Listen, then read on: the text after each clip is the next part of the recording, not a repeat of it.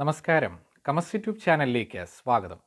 ഇന്ന് ഞാനിവിടെ ചെയ്യാൻ പോകുന്ന വീഡിയോ 10ാം ക്ലാസ് ബോർഡ് എക്സാം എഴുതാൻ പോകുന്നവർക്ക് 11 ദിവസം കൊണ്ട് 11 ചാപ്റ്റേഴ്സ്, അതിൽ 6ാമത്തെ ചാപ്റ്ററായ കോഓർഡിനേറ്റ്സ്. ഈ ചാപ്റ്ററിൽ ഫോക്കസിൽ കൊടുത്തിരിക്കുന്ന കാര്യങ്ങളാണ്. ഈ ചാപ്റ്ററിൽ നിന്ന് പരീക്ഷയ്ക്ക് 6 മാർക്ക് വരെയുള്ള ചോദ്യങ്ങളാണ് പരീക്ഷയ്ക്ക് വരിക.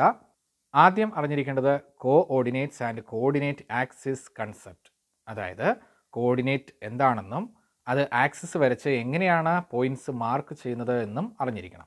രണ്ടാമത് position of points with number pairs ആയിട്ട് ബ്രാക്കറ്റ് ഇട്ട് അത് എങ്ങനെ എഴുതുന്നു എന്നുള്ളതിനെയാണ് position of points with number pairs കൊണ്ട് ഉദ്ദേശിക്കുന്നത്. അടുത്ത മൂന്നാമതായിട്ട് coordinates of the corners of the rectangle whose sides are parallel to the axis. റെക്റ്റാങ്കിളിൻ്റെ coordinates കണ്ടുപിടിക്കാൻ, അതായത് കോർണർ പോയിൻറ്റ്സിൻ്റെ കോർഡിനേറ്റ്സ് കണ്ടുപിടിക്കാനാണ് മൂന്നാമത് പറയുന്നത്. നാലാമത് ഡിസ്റ്റൻസ് ബിറ്റ്വീൻ ദ പോയിൻറ്റ്സ്, രണ്ട് പോയിന്റുകൾ തമ്മിലുള്ള ഡിസ്റ്റൻസ് കാണാനുള്ള ഡിസ്റ്റൻസ് ഫോർമുല. ഇത്രയും കാര്യങ്ങളാണ് ഈ സെക്ഷനിൽ ഉൾപ്പെടുത്തിയിരിക്കുന്നത്. ഏറ്റവും എളുപ്പത്തിൽ പഠിച്ചെടുക്കാവുന്ന ഒരു ചാപ്റ്ററാണിത്. ഇതിൽ ആദ്യം പറയുന്നത് coordinate and coordinate axis. Coordinate and coordinate axis, ഇതിൽ എക്സ് വൈ ആക്സിസ് വരച്ച് പോയിൻറ്റ്സ് മാർക്ക് ചെയ്യുന്നത് അറിഞ്ഞിരിക്കണം. ഇവിടെ ഈ ഹൊറിസോണ്ടലായിട്ട് വരയ്ക്കുന്ന ലൈനാണ് എക്സ് ആക്സിസ്, വെർട്ടിക്കലായിട്ട് വരയ്ക്കുന്ന line Y axis. Points mark ചെയ്യേണ്ടത് വളരെ കൃത്യമായിട്ട് അറിഞ്ഞിരിക്കണം. ഇത് രണ്ടുകൂടെ കൂട്ടിമുട്ടുന്ന ഈ പോയിൻ്റാണ് ഒറിജിൻ. അതിനെ 0 0 എന്ന് പറയും. അതായത് എക്സ് 0 വൈയും 0. ഇവിടെ നിന്ന് 1 യൂണിറ്റ് മുന്നോട്ട് മാറി. ഇവിടെ നമ്മൾ 1 സെൻറ്റിമീറ്റർ വെച്ചാണ് എടുത്തിരിക്കുന്നത്. അത് ഏതെടുത്താലും ഈക്വൽ ഡിസ്റ്റൻസ് ആയിരിക്കണം എല്ലായിടത്തും എടുക്കേണ്ടത്.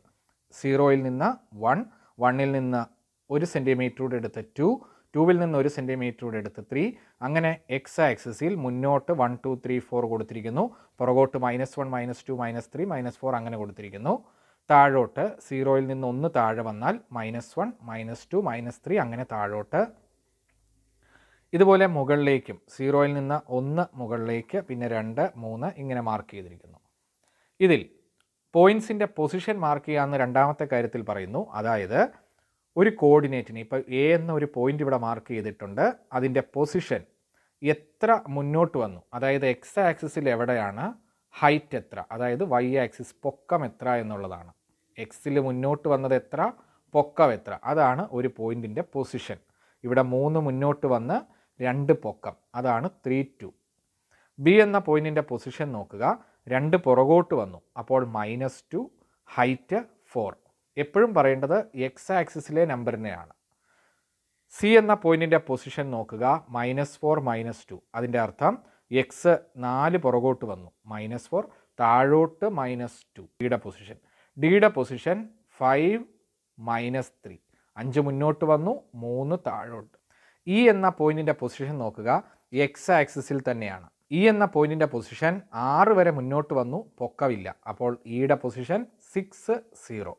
എഫ് എന്ന പോയിൻറ്റിൻ്റെ പൊസിഷൻ നോക്കുക, 0യിൽ നിന്ന് നേരെ 3 മുകളിലേക്ക്, അപ്പോൾ 0 3. അതായത് എക്സ് ആക്സിസിലെ ഏത് പോയിൻ്റ് എടുത്താലും വൈ കോർഡിനേറ്റ് 0 ആയിരിക്കും, വൈ ആക്സിസിലെ ഏത് പോയിൻ്റ് എടുത്താലും എക്സ് കോർഡിനേറ്റ് 0 ആയിരിക്കും. അടുത്തത് coordinates of the rectangle whose sides are parallel to the axis. ഒരു റെക്റ്റാങ്കിളിൻ്റെ കോർഡിനേറ്റ്സ് കണ്ടുപിടിക്കാനാണ്. സൈഡുകൾ X Y ആക്സിസുകൾക്ക് പാരലാണ്. ഇവിടെ നോക്കുക, ഒരു പോയിൻ്റ് തന്നിരിക്കുന്നു A3 2. കണ്ടുപിടിക്കേണ്ടത് BCD. ഈ രീതിയിലുള്ള ചോദ്യങ്ങൾ പരീക്ഷയ്ക്ക് പ്രതീക്ഷിക്കാം. ഇവിടെ ബിയുടെ പൊസിഷൻ നമുക്കറിയണമെങ്കിൽ ഇത് മിഡ് പോയിൻ്റ് ആണ്, അതായത് ഈ റെക്റ്റാങ്കിളിൻ്റെ കൃത്യം നടുക്കുള്ളൊരു പോയിൻ്റാണിത്. ഇവിടെ നിന്ന് 3 മുന്നോട്ട് വന്ന് 2 പൊക്കത്തിലുള്ളൊരു പോയിൻ്റാണിത് 3 2. അതുപോലെ തന്നെ 3 പുറകോട്ട് വന്ന് 2 മുകളിലുള്ള പോയിൻ്റാണ് ബി. അപ്പോൾ ബിയുടെ പൊസിഷൻ -3 2. നോക്കുക, -3 2. സിയുടെ പൊസിഷൻ -3 -2. സിയുടെ പൊസിഷൻ -3 -2. ഡിയുടെ പൊസിഷൻ 3 -2. 3 മുന്നോട്ട് വന്നു, 2 താഴെ, അതാണ് 3 -2. ഇനി ഒരു കാര്യം കൂടെ അറിഞ്ഞിരിക്കുക, ഇത് ഫസ്റ്റ് ക്വാഡ്രൻ്റ് ആണ്, ഇത് സെക്കൻഡ് ക്വാഡ്രൻറ്റ്, ഇത് തേർഡ്, ഇത് ഫോർത്ത്. ഫസ്റ്റ് ക്വാഡ്രൻറ്റിൽ 2 നമ്പേഴ്സും പോസിറ്റീവ് ആയിരിക്കും, X positive വൈയും positive. Second ക്വാഡ്രൻറ്റിൽ X നെഗറ്റീവും വൈ പോസിറ്റീവും ആയിരിക്കും. തേർഡ് ക്വാഡ്രൻറ്റിൽ എക്സും വൈയും നെഗറ്റീവ്, അതായത് ഇവിടുത്തെ ഏതൊരു പോയിൻ്റ് എടുത്താലും അതിൻ്റെ പൊസിഷൻ രണ്ടും നെഗറ്റീവ് ആയിരിക്കും, എക്സും വൈയും.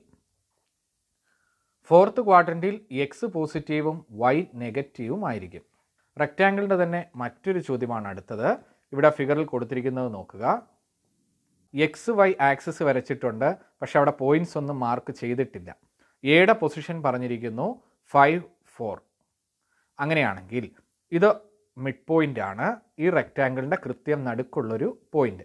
ഇവിടെ നിന്ന് 5 മുന്നോട്ട് വന്നു, 4 പൊക്കം. അതുപോലെ തന്നെ 5 പുറകോട്ട് പോയി, 4 പൊക്കത്തിലുള്ള പോയിൻ്റാണ് ബി. അപ്പോൾ -5, 4. നോക്കുക, -5, 4. സിയുടെ പൊസിഷൻ -5, -4.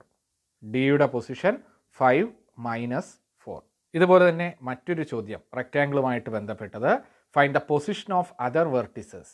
ഒരു വെർട്ടെക്സ് തന്നിരിക്കുന്നു 4, 3. ഇവിടെ നിന്ന് റെക്റ്റാങ്കിളിൻ്റെ ലെങ്ത് നമ്മൾ മനസ്സിലാക്കണം. 4 മുന്നോട്ട് വന്ന് 3 പൊക്കത്തിലുള്ളൊരു പോയിൻ്റാണ് ബി.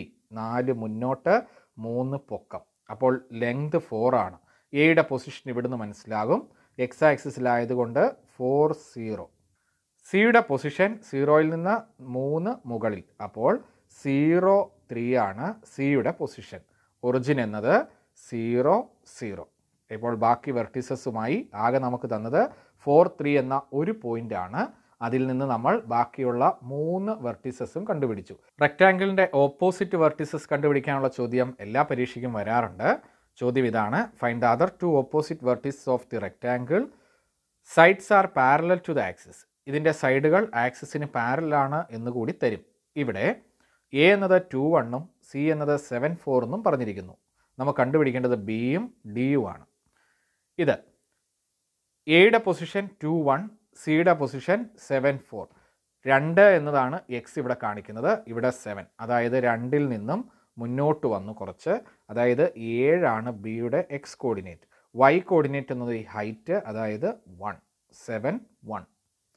ഡി എന്നതിൻ്റെ പൊസിഷൻ 2ൽ നിന്ന് നേരെ പൊക്കത്തിൽ 4. അപ്പോൾ 2, 4 ആണ് ഡിയുടെ പൊസിഷൻ.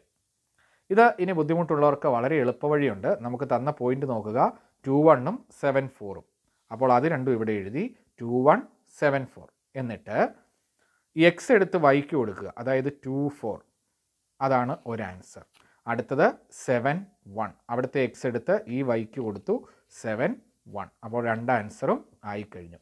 ഇത് വളരെ എളുപ്പമാണ്, ഇത് പഠിച്ചു വെക്കാം. അടുത്തത് ഈ ചാപ്റ്ററിലെ last section, distance between 2 points.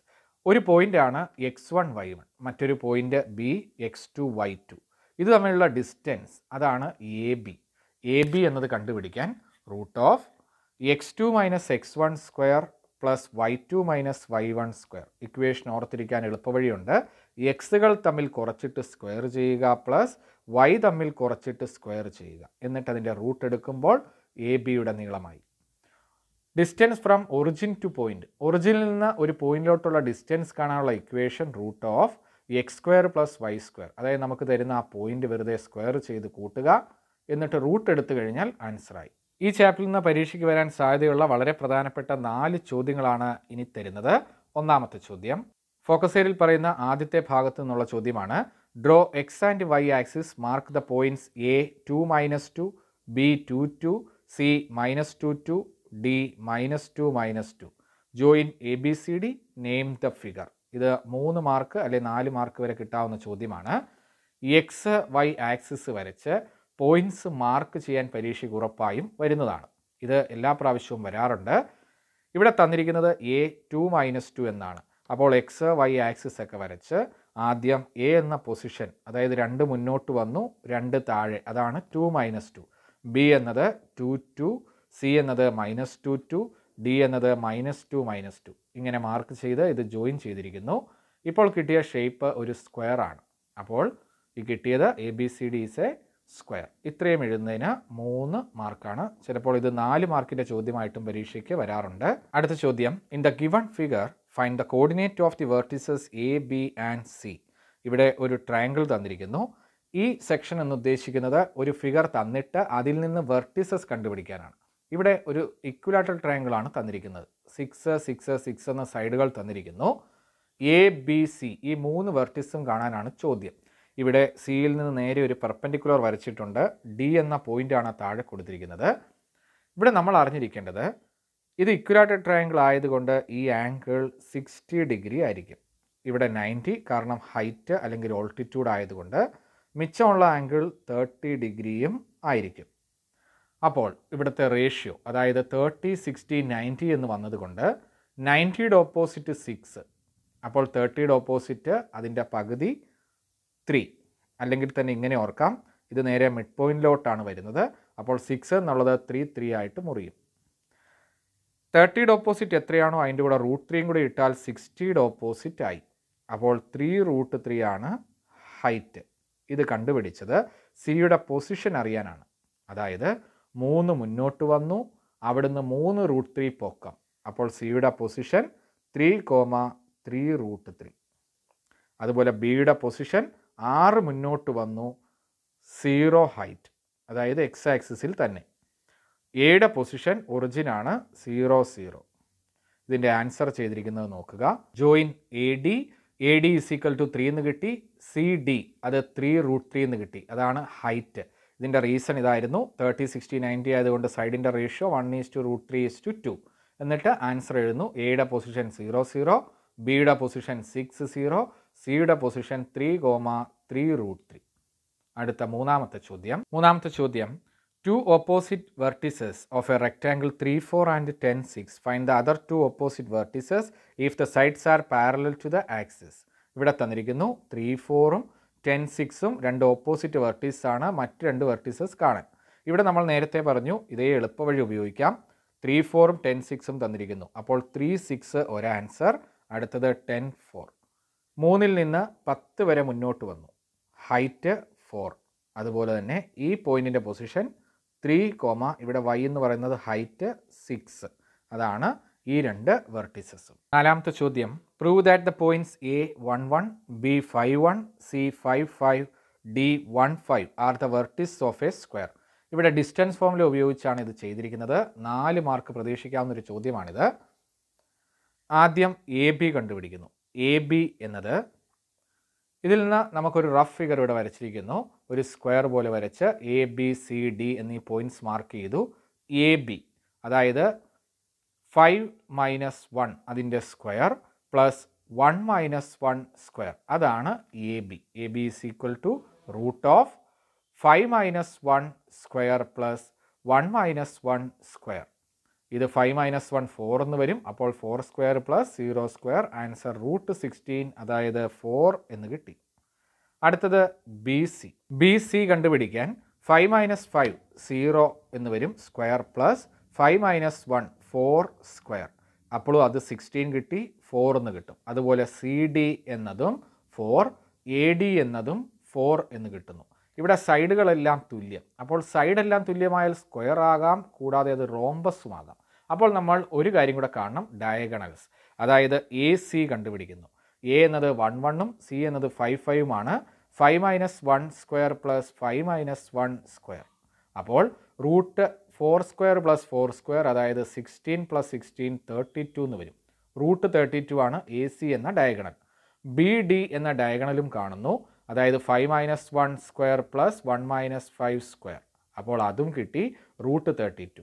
ഇങ്ങനെ രണ്ട് ഡയഗണൽ തുല്യം, കൂടാതെ സൈഡുകളെല്ലാം തുല്യം. അതുകൊണ്ട് നമുക്ക് പറയാം ABCD ഈസ് എ സ്ക്വയർ. ഇപ്പോൾ നമ്മൾ ചെയ്തത് ഇത് 4 മാർക്കിൻ്റെ ഒരു പ്രധാനപ്പെട്ടൊരു ചോദ്യമാണ്. ചിലപ്പോൾ ഇത് 5 മാർക്കിനും ചോദിക്കാം. ഇപ്പോൾ നമ്മൾ ചെയ്തത് 10ാം ക്ലാസ് ബോർഡ് എക്സാം എഴുതാൻ പോകുന്നവർക്ക് 11 ദിവസം കൊണ്ട് 11 ചാപ്റ്റേഴ്സ്, അതിൽ കോർഡിനേറ്റ്സ് എന്ന 6ാമത്തെ ചാപ്റ്ററാണ്. ഇതിൽ കൊടുത്തിരിക്കുന്ന ഫോക്കസ് ഏരിയയിലെ എല്ലാ കാര്യങ്ങളും നമ്മളിപ്പോൾ ഡിസ്കസ് ചെയ്തു. ഈ വീഡിയോ നിങ്ങൾക്ക് ഇഷ്ടമായെന്ന് കരുതുന്നു. വീഡിയോ ഇഷ്ടമായെങ്കിൽ ലൈക്ക് ചെയ്യുക, ഷെയർ ചെയ്യുക. ചാനൽ ഇതുവരെ സബ്സ്ക്രൈബ് ചെയ്യാത്തവർ സബ്സ്ക്രൈബ് ചെയ്യുക. അടുത്ത വീഡിയോയുമായി നമുക്ക് ഉടനെ കാണാം. Thank you.